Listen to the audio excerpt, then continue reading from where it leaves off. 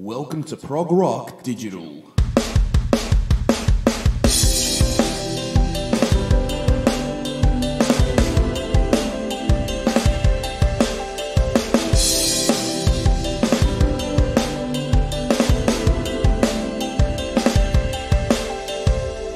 Hi everyone and welcome back to another episode of Prog Rock Digital. This is episode 2 of season 2. Today we're chatting with special guest George Kollias from the band NILE. Thank you for tuning in, downloading and streaming from wherever you get your podcasts. This is Georgakopoulos. Enjoy the show. The man behind some of the most iconic pieces of art connected to some of the biggest names in rock, Ioannis. Originally from Athens, Greece, in the last 36 years has created over 300 record covers for such clients as King Crimson, Fate's Warning, Uriah Heep, Allman Brothers, Blue Oyster Cult, Lynyrd Skynyrd, Yngwie Malmsteen, Deep Purple, Styx, just to name a few. Be sure to connect with Ioannis at www.dangerousage.com. George Kollias, welcome to Prog Rock Digital. How's it going, man? It's going well. Nice to be here. I just finished lessons. It was a really busy day today. So, yeah, all good. So tell me, how are things in Greece at the moment from a entertainment or a musical perspective? I don't remember worse days, to be honest. Although, to be fair, I don't belong in the Greek scene because I'm not working here anymore. Not even clinics or anything, bands. I mean, I have my trio, obviously, Royal Time Machine, which is my second band aside from NILE. We're finishing touches of our debut album right now. We're very excited. But, man, there is no room for us here to perform. So we're going to look, go, I don't know, for shows in Europe or something. But with COVID, everything is closed, like musicians don't work. For me, not much changed because, I'm in the studio all day. The usual stuff, sessions, practicing, all this stuff. Mm. You've touched on the fact that you're a teacher. How did you get into teaching and why? What was the main motivation? I got into teaching like around 2000. I think it was the year 2000. I just want to share stuff, and I wanted to help fellow drummers. That's where it begins. It doesn't begin like, okay, I'm going to make money by teaching music. That comes like way later. It's like playing music or, the drum clinics and everything. Like money comes always like very late. But I always enjoyed like being in the drum community, help drummers, Then I got into a school in Corinthos where I grew up. And then I moved to Athens. I worked for Lab Music Education, which is by far the biggest school in Greece. I also work in Modern Music School in Germany and the US. And I released 2 educational DVDs, 2 drum books. So, at the end of the day, you got to have the passion to share what you have. Otherwise, if you shoot for something like a product, you're going to fail. I guarantee. So, George, a lot of my listeners are probably scratching their heads asking, why is George Kollias on the Prog Rock Digital podcast? And, obviously, NILE has, some progressive elements to it and some very, progressive concepts. A lot of people probably don't know this, but your drumming encapsulates, if you like, some progressive thinking and concepts. And yet you can sit there and play a drum beat at, 250, 260 beats per minute. Can you just run through some of your thinking, some of the way you go about, if you like, laying down these drum tracks? Well, first, let me tell you that NILE is not a regular death metal band. We don't play 4/4 blast beats and double bass and shoot for like BPMs, like high BPMs, and be like, okay, we're brutal. It's way far from these. Like so far, like I have no words to describe it. It's not even close. Anyways, there's a lot of odd time signatures in NILE. You will meet like 7s and 11s, 11/8s, 11/4s, 19/16s, 17/16s. We had 13/16s, and then of course some, we create some illusions in there. For example, if you play 13 and you divide it like 6, 6, and 1, you get some kind of feel. And then if you go 4, 4, 4, and 1, it changes everything. Although the riff is 13/16, the drummer goes nuts, or vice versa. Then of course you can make 3 groups of 3 plus 1, all this stuff. So there's a lot of times we do some math in the rehearsal room with NILE. But what I really love with NILE is like every member is like very skilled, musician, but everybody practices and they want to push it further, but we never forget the main reason we started playing music, which is write a damn song, like write a song, write something that people will get some hook. There's harmony, like everything. So I would say NILE is very prog, but that has to do with our passion to learn the instruments, our instruments, and evolve, as musicians, and then of course as a band. Now, I know that you've studied jazz drumming to a certain degree. Would you say there are parallels with jazz drumming and extreme metal drumming? Are there any similarities or, connections in any way? None. There's no similarities. I mean, in a way, it helps me to understand music better. Okay, so for example, if you play rock music, okay, you gotta meet the band on the 1. So 1, 2, 3, 1, 2, 3, 4, boom, 1. Okay, so there's a lot of that in rock music and metal, especially metal. If you play jazz, then the crash is gonna be on the 4. So 1, 2, 3, 4, 1, 2, 3. Pss, if you play, for example, reggae, the 1 is in a different position as well. So all I'm trying to say, like, the more you research different genres, I think the better effect it has for your, on you as a player. Now similarities, I mean, both underground music styles and they don't pay well. That's a similarity. I think the more you push and the more skilled you are and the more you push to the extreme side, either that's jazz or funk or classical music, whatever, the less money, because it's less popular. So in a way it makes sense, but the joy you get becoming the best and, trying to become the best and push, I think it's priceless. You make your drumming seem so seamless, effortless, so smooth. So, definitely there must be a demand on, the physical side of things. How about the mental side of things? Yeah, very demanding in both areas. If you, for example, I don't remember playing a NILE show and not hurt myself, like not feel pain or get a headache because, I have to do a lot of math while we play. I have a click track running, I have samples, but I have to connect with my band and the crowd as well. So I'm like, it's like you're an actor and somebody's in your ear tells you what to do all the time, which is, it doesn't let you act so well. Yeah, that's a good way to describe it. But I don't know. Altogether, it's yeah. That. So George, you joined NILE in 2004. You would have been, in your mid-20s. What are some of your highlights, or what are some of the highlights of being in the band that you can, chat about and, at least make our listeners aware?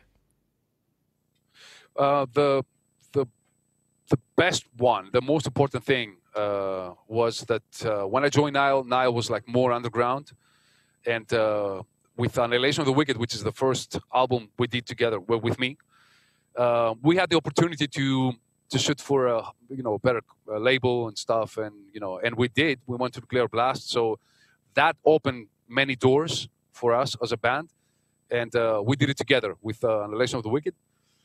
Other than that, I think every album and every tour is a highlight because we've been around the world so many times. around the world. Like, I mean, everywhere, just everywhere. The first Australian tour was one of the best I ever remember, because we went together for the first time. They never went before I joined the band.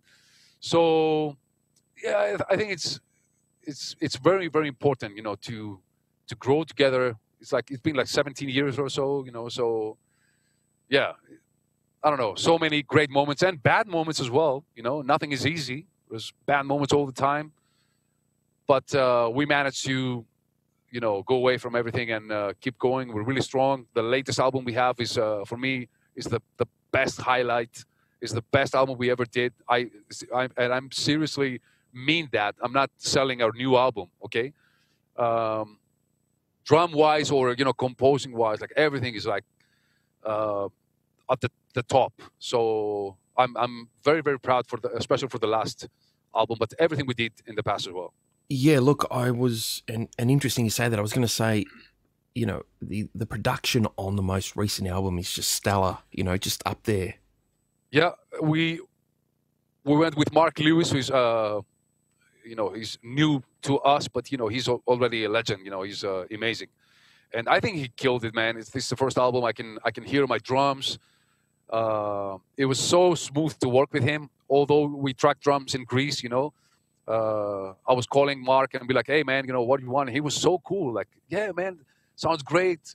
Be yourself. Just do whatever you want, and then I'll take it from there." And yeah, he delivered by far. I'm very happy.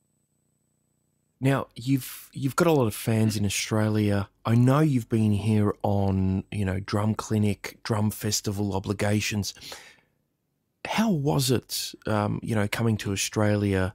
You would have knocked a lot of people for six, as they say, which is, just spun a lot of people out with your playing and your process.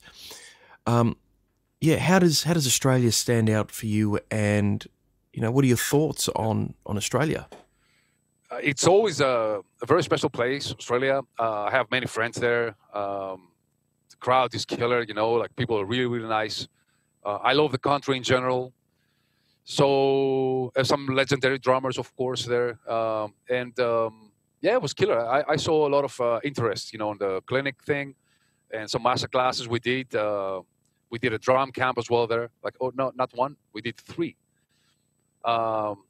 The Australians Ultimate Drummers Weekend in Melbourne was probably one of my favorite moments because it was massive, like a show like, I don't know, like 1,500 people or something, and some of the best drummers.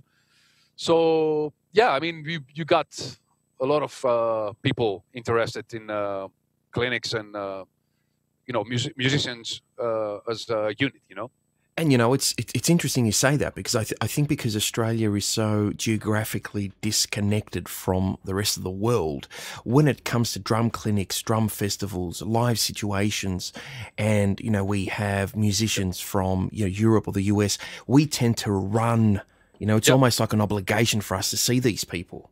Yep. So now let's talk about Royal Time Machine. This is your prog fusion project.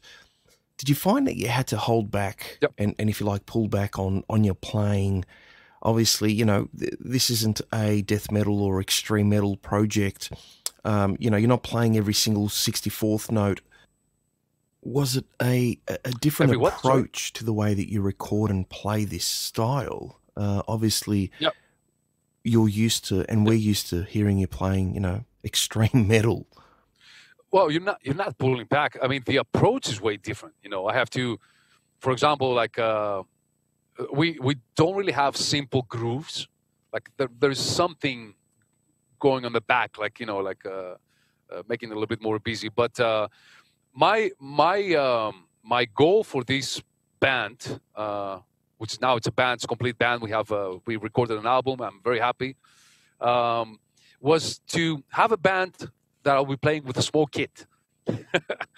that was the first approach with a single kick, for example. Which that dream went away when I added the second kick drum, but it's not on the left. Both are for the right foot.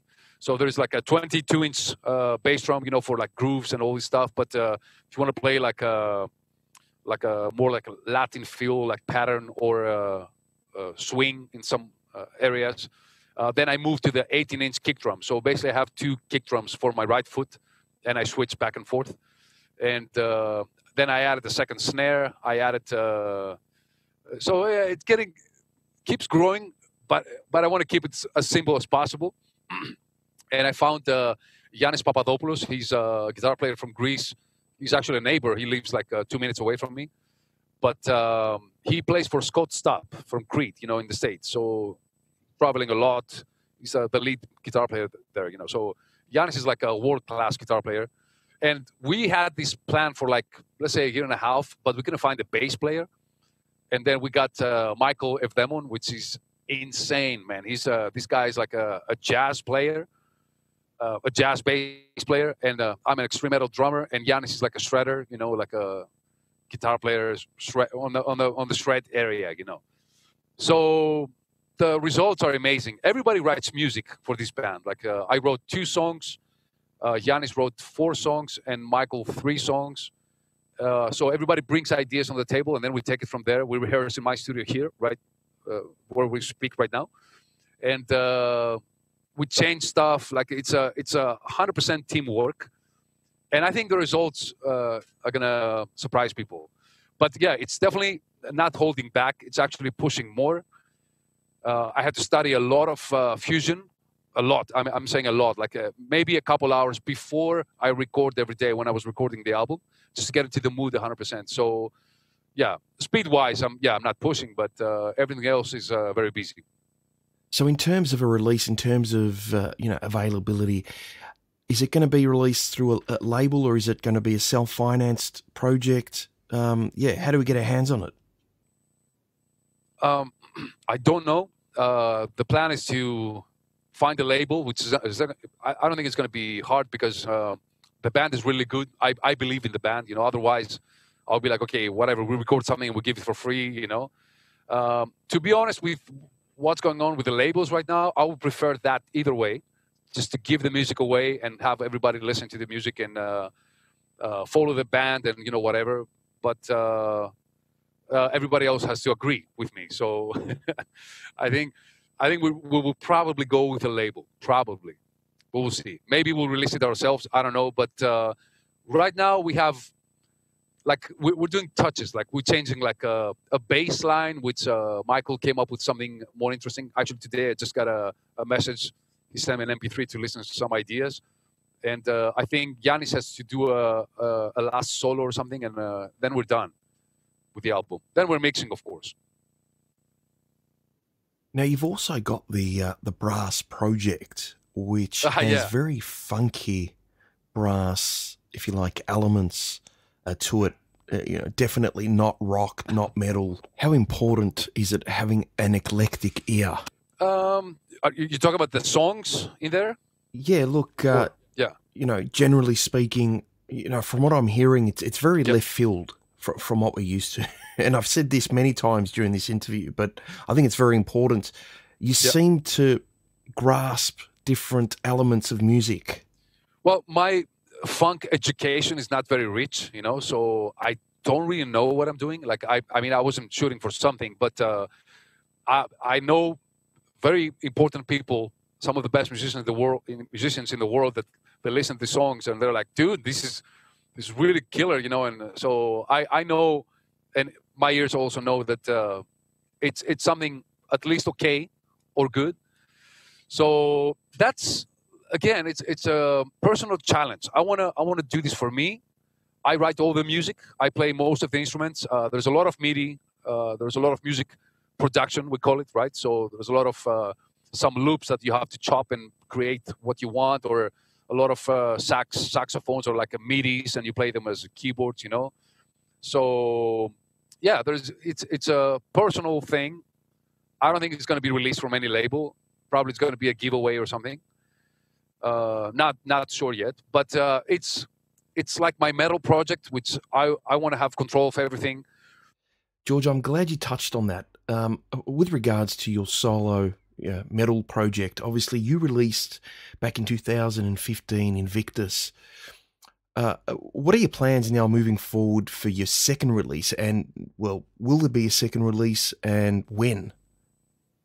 Yes, actually, I'm writing it right now as we speak. I have about 4 songs, three, 4 songs, I would say, but lots of riffs and stuff. And yeah, the plan is at the end of February to have the composition part ready. But anyways, this is a project which I wanted to do all by myself. I only got friends of mine playing the guitar solos. I only play 2 guitar solos there, which they're not good. I can't play solos, guitar, but I can riff 'em like crazy, no problem. So mainly I play more years. I spend more years in guitar than drums, but not that dedicated, of course. But anyways, I got friends playing the solos. That's where some fans got confused and thought I had like different guests playing the guitars, but I did play the guitars. This is not an ego thing. This is supposed to be a fun project. Okay, like let's see what I can do. That's it. And I love the fact that I will sit down and write music. I really really enjoy it. And I never did it for NILE before the last album, but the last album I made it. I wrote the song there too. I mean the guitars. So I never thought actually my songs were like that good for NILE. So I just released a project for fun, but eventually went like much better than we expected. So there you go. And we go with I say we, but it's not we. I'm going with the second one. Which I really enjoy writing music. That's it.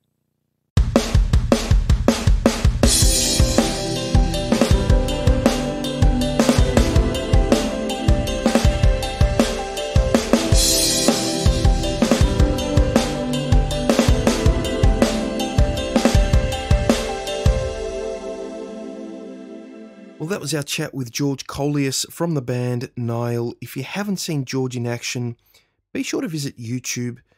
Type in George Kollias, Kollias, and, well, you're going to see an extraordinary drummer. Now, what he does with his feet, his footwork, a lot of drummers can't do with their hands. So, a lot of respect for George. Great guy. Really enjoyed the interview. Until next time, be sure to visit www.progrockdigital.com and stay safe.